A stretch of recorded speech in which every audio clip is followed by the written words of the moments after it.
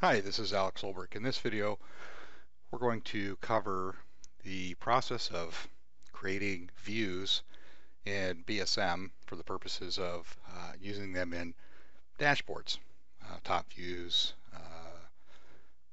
service help hierarchies, and so forth. So, when we log into BSM, we're generally taken to a My BSM section of the application.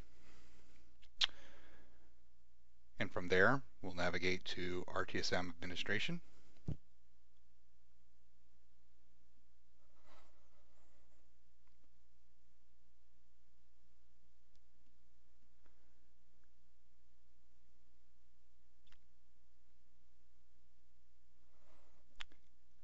And from here, the Modeling Studio will load. If it doesn't load, you can select this little down arrow and choose it from the menu. And to start with, we'll begin with a pattern view. And we're going to create a new query, so we'll say OK. A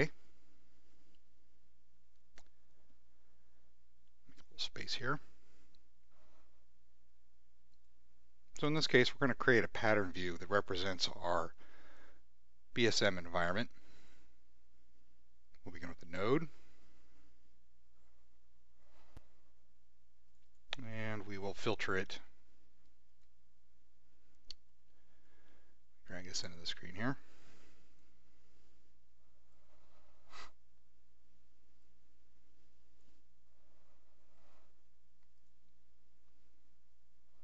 With the display label.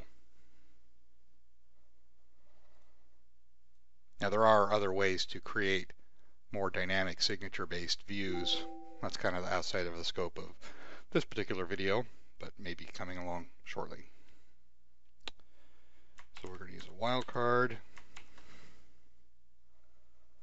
So we need to select like, ignore case. Say OK. And we'll use the calculator button to see how many we have. In this case, we have 3. Now, if we wanted to preview it, we could also then see what we have. Let me again resize this to fit.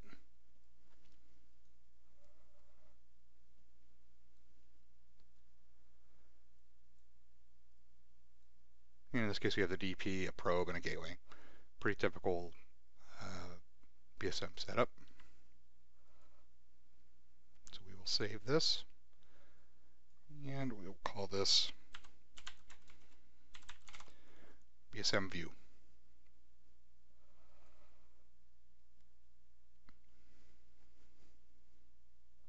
Now we could also, if we wanted to, add other relationships to that.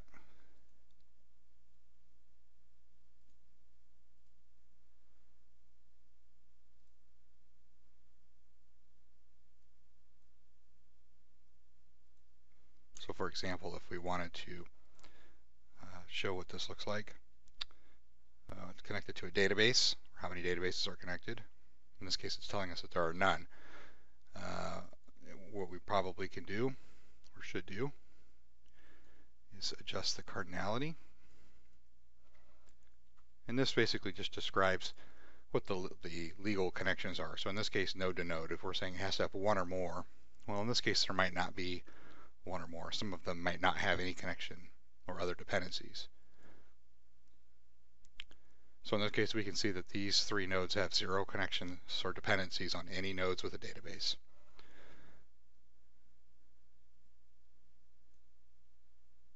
We'll delete them. And we'll save it again.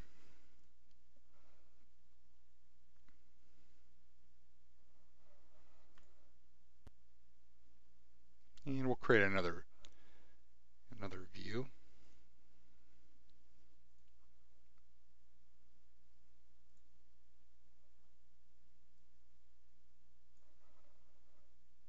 And in this case, let's select databases.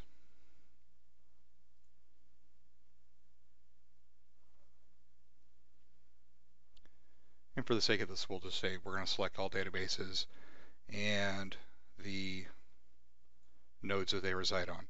And how we link these is first we select on the node, and then I'm going to use Control-Click to select the second node, and then I'll right-click with my mouse to add a relationship.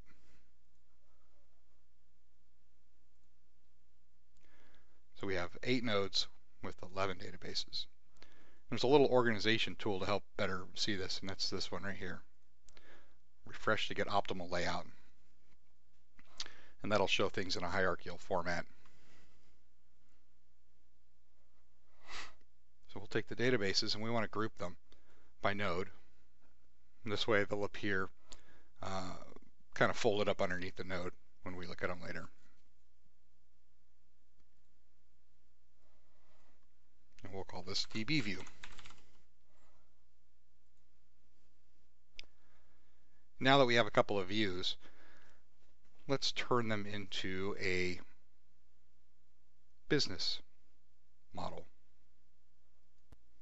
In this case, we're going to use a pattern-based model. And we're going to make a business application.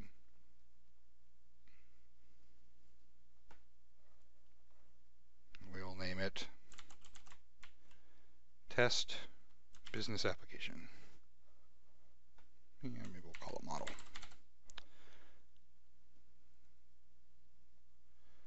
Let me make sure that I can fit this all on the screen here so you can see it.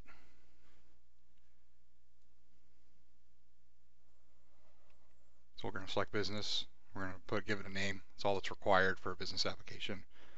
And at the bottom we'll say next. And we're going to create a new query, and there's a finish button. We'll select that.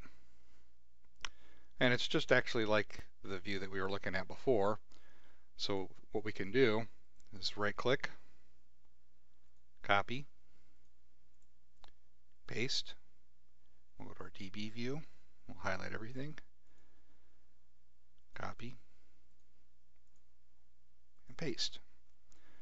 And then what we'll do is right click on the nodes and we'll say add to model output.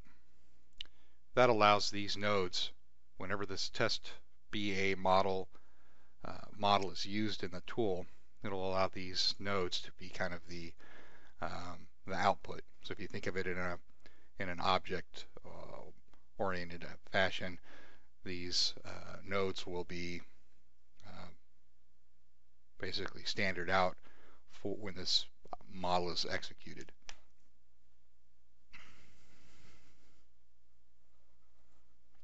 So these views are the queries. This is the object. This is the output of the object. We'll save it.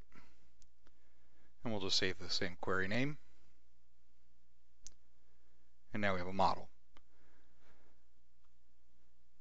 Now if we want to see all of this data in a larger level view in a dashboard, only the views, these queries, are actually visible in the dashboard. So what we're going to do is create another pattern view. We'll create a new query. And then we're going to capture all of this that's in this model. We'll copy it. And then we'll come and paste it in here. And we'll make sure to organize this again so it's folded up properly or grouped properly. And we'll save it. And we will call this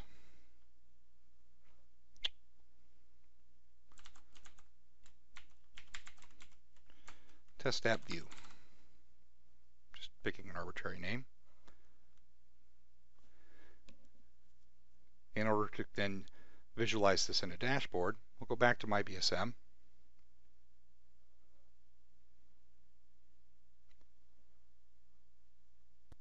And generally, in top view is a common place to see that.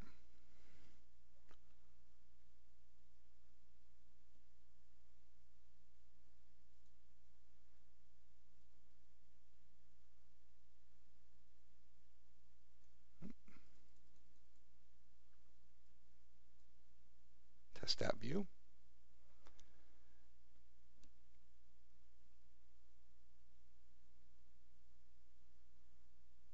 And now we have the view in a dashboard type configuration that's visible.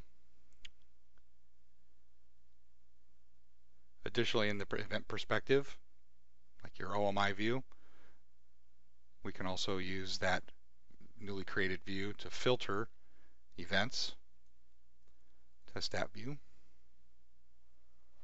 and it'll display, of course, the nodes and their databases. And so this view can actually be used in any of these pages that allow you to select views as a means to filter events or data.